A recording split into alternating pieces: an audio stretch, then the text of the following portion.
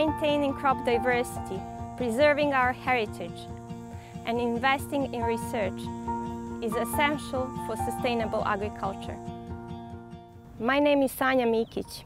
I'm a researcher at the Institute of Field and Vegetable Crops in Novi Sad, Serbia, where I maintain and study a large collection of small grain cereals.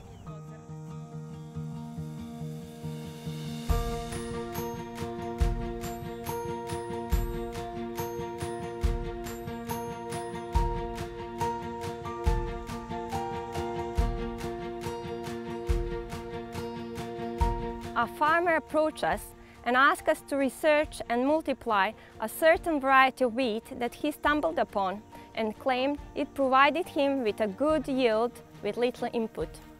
We studied the sample and found out it was Banatka, the variety that used to be grown in the northeast parts of the country, and it is very suitable for low input agriculture. The only downside of Banatka was that it has a very long stem, making it prone to collapsing due to rain and wind, and ultimately difficult to harvest.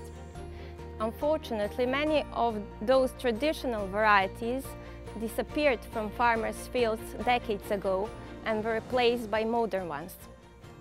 Since new varieties produce larger yields when supported with synthetic fertilizers, pesticides and other inputs, farmers abandoned old varieties to make more profit.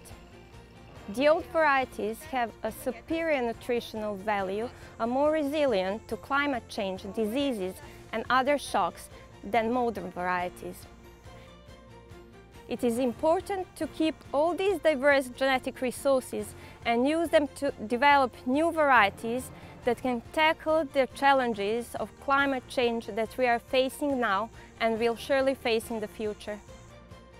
Our plan is to use Banatka for breeding and try to get a new variety with shorter and stronger stem that would not collapse while preserving all the benefits it already has.